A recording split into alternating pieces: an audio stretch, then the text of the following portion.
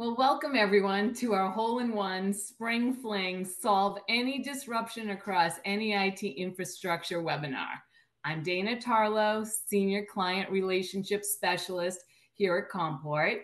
Before we get to our Zerto keynote speaker and our golf pro, I'd like you to know a little bit about Comport. During this webinar, we're going to go drop some questions into the chat. So if you have a minute, please take it and answer them if you can. We'd appreciate that. So Comport is an IT consulting firm with expertise in data center modernization, hybrid cloud, infrastructure and network design, and security. We've proudly served our clients for over 42 years, which I'm sure you'll all agree that's really impressive in this industry. There are four main areas of our business that may be helpful for you to understand. We do managed services and as a service offerings. Our portfolio includes disaster recovery as a service, backup as a service, and infrastructure as a service as well. We have hosting services with 3 data centers in Atlanta, Las Vegas, and Minneapolis. And we offer flexible pricing models to meet your needs. Another area for us is hybrid infrastructure, from storage and compute to data protection and backup, archive, AI, and high-performance computing. We specialize in providing solutions tailored to your needs. Networking and security. We believe in layered security and will help you identify gaps and risks. We have a very strong networking practice with wireless, core, and edge solutions. And then lastly, pro services and assessments. Our suite of assessments provides our clients detailed insights to help you make informed and cost-effective decisions. We pride ourselves here at Comport on our culture that goes the extra mile, emphasizing listening, integrity, ownership, and excellence. And I'm particularly proud that Comport achieves successful outcomes by investing in top talent, continuous training here, and fostering strategic partnerships, including our collaboration with our partner, Zerto. Now I'd like to introduce you to Lynette Strachey. Lynette brings over 2 decades of experience in the IT industry. Her expertise lies in security and data protection, particularly for cyber resilience. What sets Lynette apart is her unwavering passion and extensive knowledge of both customers' requirements and the industry's leading effectiveness of Zerto. When the worst happens, whether planned or unplanned, and you need to get your company back up fast. Without further ado, Lynette, over to you for an enlightening discussion on how Zerto elevates your business's resilience and data protection. Wonderful. Thank you, Dana. And hello, everyone. Thank you for joining today. And, very much looking forward to the opportunity here to present to you all. Let me just take a moment and get my slide deck ready. So let's see here. So let me just do a test. Can everybody see my my title slide, Automating Data Resilience and Recovery? Yes. All right, great, good to go. So yes, so I'm in channel sales here at Zerto, and as Dana said, I do have some passion around this field, right? It's great to work for a company with amazing technology when you really feel like you're helping customers, right? And in this day and age, right, in order to help you recover and speed that recovery to really avoid the significant impacts that we're seeing from data loss and downtime, from different incidences. Obviously, you're going to hear me say the R word a bunch of times in the next 20 minutes, but, really what Zerto can do to help lower that impact and speed your time to recoverability, right? So as I get into what we do and how we do it, I'll be focusing on capabilities around our journal-based recovery, our app-centric approach, our use of one-to-many, right? So you can quickly kind of evolve your data protection strategy from a 3-2-1 to a 4-3-2. and then how we offer some intelligent automation and built-in orchestration that takes out the human error, right, and speeds your recovery, as well as the all-important testing, right? Something you can never get to do or put on the shelf and, you know, save it for a rainy day, right? Testing is the premier thing that we need to focus on in terms of understanding, are we recoverable? Are we protected? How is this going to turn out when we're in our worst hour, right? And really, you know, so to launch into this, right? So in the DR world, right, in the disaster recovery field, you know, we've had some changes, right? I mean, it hasn't been fast, right? It's been evolving, but you know, we used to focus on things like hardware failures, power outages, right? Data corruptions, and you know, data centers going down due to natural disasters and things of that nature. Oh, I guess it didn't wait for me to hit it. um, right. So what we're seeing now is 61% of our DR incidences that we're seeing are based on ransomware, right? And how is this different, right? Because there are significant impacts, you know, with data loss, with downtime that we're seeing with ransomware that we don't see with other DR incidences, right? You know, one of these is obviously, you know, the encryption, right, and the stealing and holding ransom of our critical data, right? There are instances where when organizations are between a rock and a hard place and they have to choose, right, between getting their data back and not, they're paying that ransom. But what we're seeing is, you know, on average, you know, 4% of organizations who paid the ransom actually got all of their data back, right? To me, I'm not a betting woman, but even if I were, I would not put money on that, right? Only 4% of organizations, right, actually get all of their data back. You know, and the time that it actually, you know, takes, you know, to get back up and running after some of these attacks, right? They're becoming more sophisticated. You know, they're changing their tactics, right? Each incident truly is unique. As an example, you know, we talk about ransomware around a lot and encryption, right? Hospitals, healthcare organizations are impacted by this.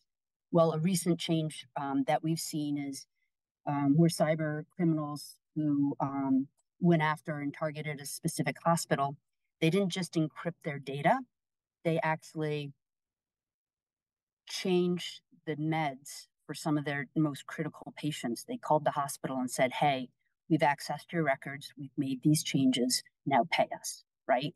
So, you know, how do you recover from that, right? What does that mean, right? These, you know, different tactics are going to continue to evolve. So how do we respond to those? It's a difficult question, right? And then the impact is growing, right? When I first started kind of in the industry and we started watching this, right, it was $2 million per incident, right? Now it's grown to 5, and actually we actually know kind of downstream, it's most likely this is a low number, it's a lot more, right? So really where we focus, where Zerto focuses, is what we call on the right-hand side of the boom, right? So incident occurs, you're looking to speed that recovery. So as an organization, you have probably spent a lot of time evaluating and installing and using a lot of the preventative and proactive security measures, right? Network security and endpoint, right? Things of that nature to keep the bad guys out, right? To keep the threats at bay.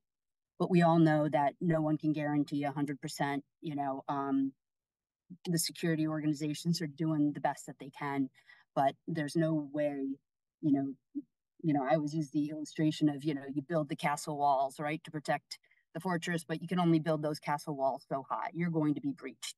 So then when you're on the other side of it, right, that right-hand side, what are you doing to recover?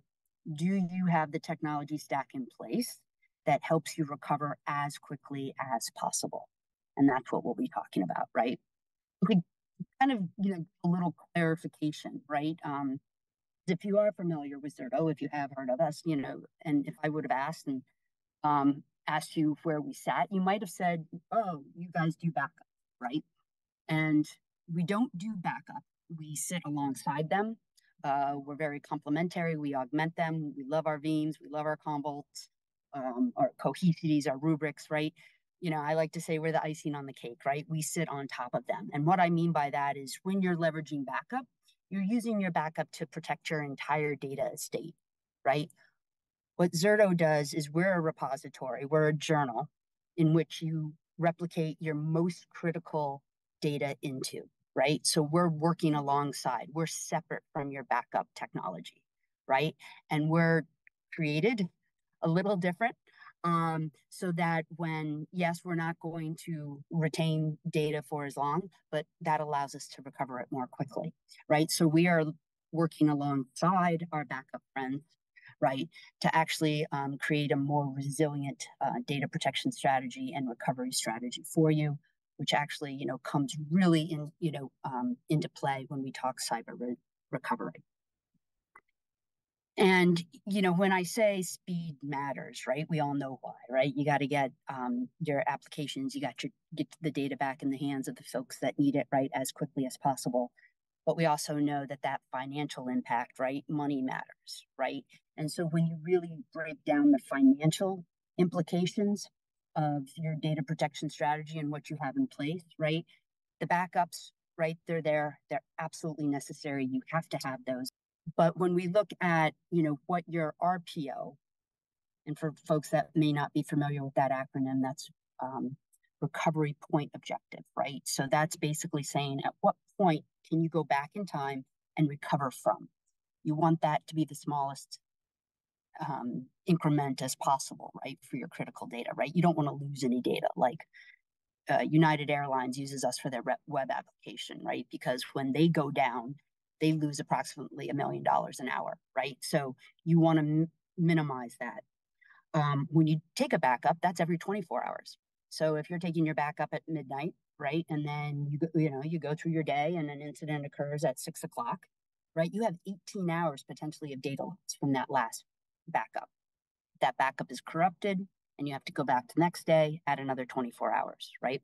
So many of you, who are on the line here, probably use storage replication to augment that, right? So you take storage snapshots, you take that, depending on what you determine is best for your organization, you weigh the storage and the cost implications of that. But, let's say you're using them every 4 hours, right?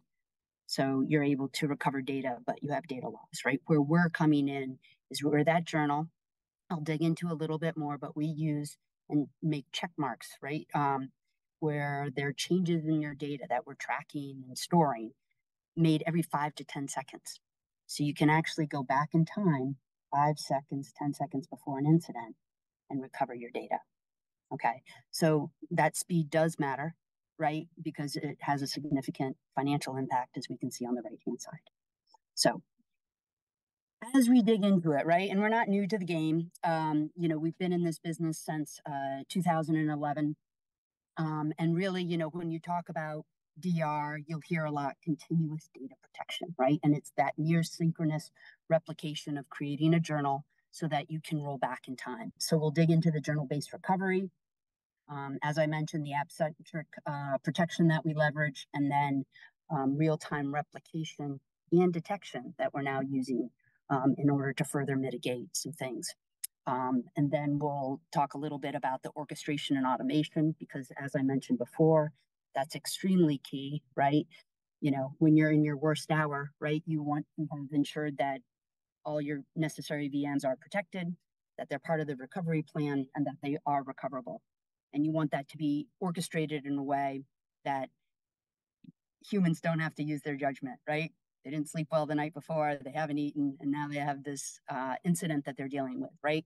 Judgment is going to be impaired, right? And are they making the right decision? And then of all the nice things here below with the multi-cloud and the simplicity at scale, right? That really makes our solution even more valuable, right? Where we can help you leverage anything that might come down the road, right? In terms of leveraging Azure or AWS, closing down a data center to leverage that, right? And then being able to scale these solutions as you grow. Some of the keys are the fact that we are a software-based solution. We work at the hypervisor level. We're hardware agnostic.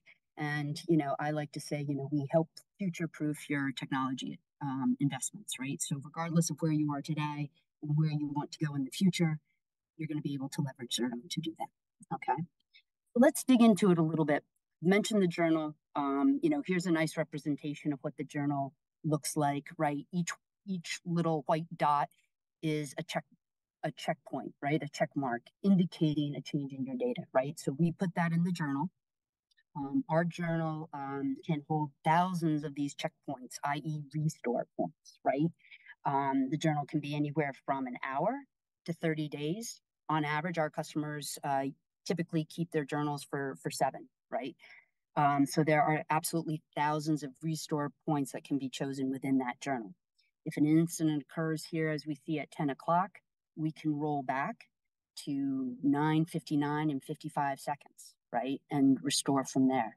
You might ask, well, if it's a ransomware attack, how do we potentially know that those VMs, haven't been corrupted? What we did about a year ago in our version 10 is we actually embedded encryption detection within our solution, right? So it's part of version 10. It's not an add-on. It's there for you. And we use a couple different algorithms that actually learn encryption behavior for your organization. So you deploy it. It takes about a week, for it to understand, what's typical for you. And then as anomalies pop up from an encryption standpoint, we actually, use a checkpoint there, right? And we'll mark suspicious activity. IT administrator can then go back, check it, see that it's clean, right? And they can change that marking, right? Future checkpoints, future restore points are created. We see another suspicious activity, right? This doesn't mean that you're having a ransomware attack. It means this is an encryption anomaly is occurring. So what needs to happen is you need to actually triangulate that, right? We can feed this into your SIMs. You can leverage it with your SOCs, right? Leverage this information, triangulate it, and then determine how to proceed. But at least here, if it does turn out to be a ransomware incident, you have an understanding of where an anomaly took place, right? What a good checkpoint might be and what are the ones to avoid, right? So you can lessen that impact, right? And you can get back up and running quicker. All right. Secondly, how we actually approach handling VMs is very different from a lot of the other folks in the market, right? And from backup solutions, right? So a lot of them, they'll back VMs up. They have different windows for that. They're staggered. They don't necessarily align. What Zerto provides is actually create virtual protection groups. So what that means is actually we align the workloads as cohesive logical entities so that each VM is being restored together holistically, right? Or each application, I should say, is being restored holistically. This also reduces resources and helps you get back up and running. It helps our recovery time objective. How quickly you're able to get your VMs back up and running significantly. And then a little bit of my favorite, right? The one-to-many, so important, right? So I'm sure most of you are leveraging a data protection strategy of the 3-2-1, right? Right? But really thinking about Zerto as that additional repository for critical apps, right? So, and being able to take those journals and replicate them off-site, right? Or to other locations. Is extremely important for providing, distributed and decentralized support for your data protection strategy, right? So, those 3-to-1, those 1-to-3 replications, right? You can leverage an MSP like Comport, right? Comport Secure. You can leverage the public cloud, any colo. On-prem, however you choose, whatever your strategy is, there's flexibility there, right? So you can get that data where it's going to be safe. So when you need to fail over to it, you have it for you, right? So evolving that 3-2-1 strategy to a 4-3-2. Right. And this is what we all need, right? I need more automation in my life, right? Set it and forget it. We actually go back and do health checks a lot, right? Because once you install and pre-configure some settings, right, Zerto takes care of a lot of that back-end work on its own, right? We can automatically, include hosts, right? We can even include new VMs. as they come into the environment, right? We can use and leverage the vSphere tags and Kubernetes annotations, right, to ensure that all critical VMs within your workloads are part of this replication, right? They're properly load balanced.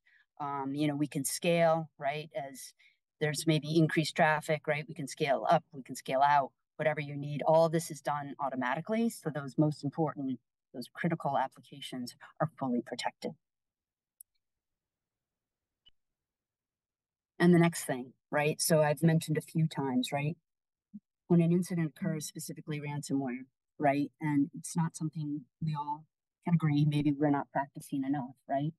How do you orchestrate that, right? How does that occur? How do you fail over? How manual is it? How many steps are involved? Do you have to make any judgments about what needs to happen? Who do you need to communicate with, right?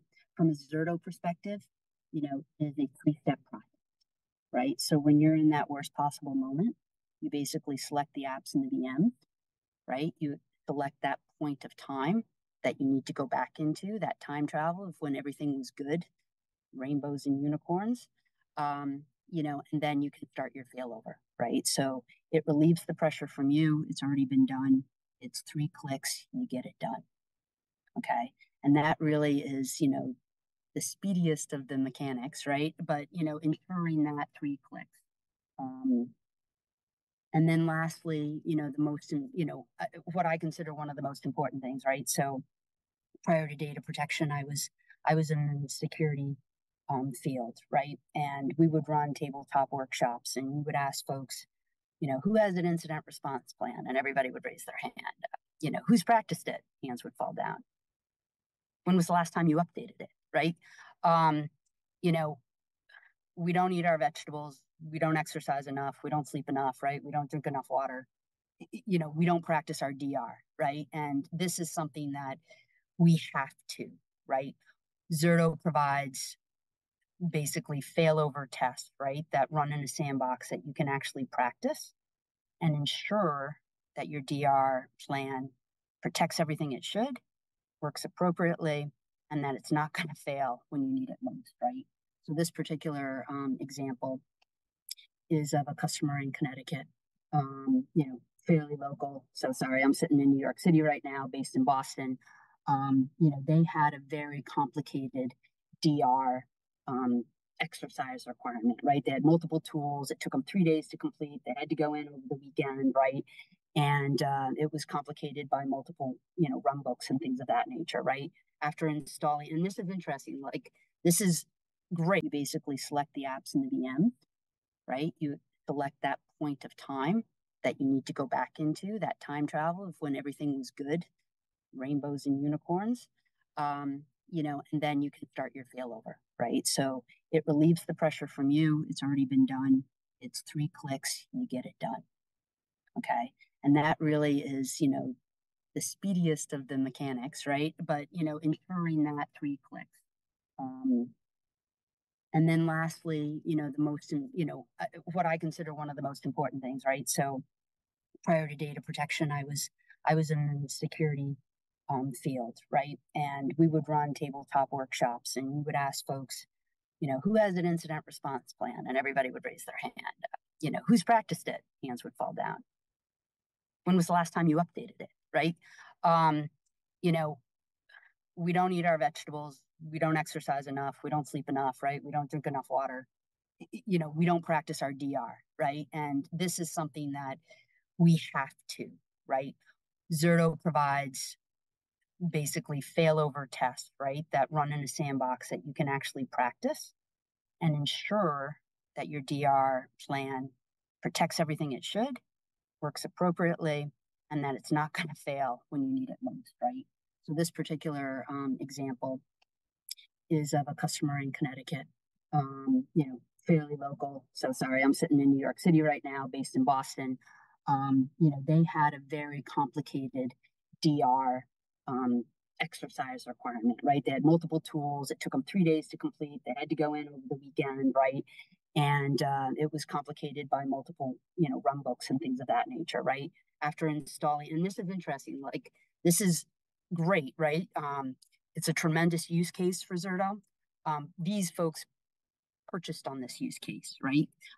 Because they were having so many problems, right? And we were able to reduce their DR testing from 3 days to 3 hours, right?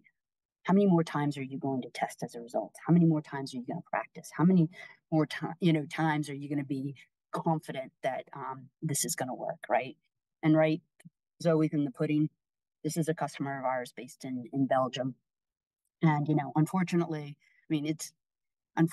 right, they got hit. This was before they had installed Zerto, so they were just leveraging backup. There was no other technology in place to help with improving their recoverability. And as you can see, right, 12 hours of data loss, and took them over 2 weeks to get back up and running. Then they had a come to Jesus moment, right? And evaluated what else can we do to speed our recovery, right? This will happen again. And that's the thing with ransomware, right?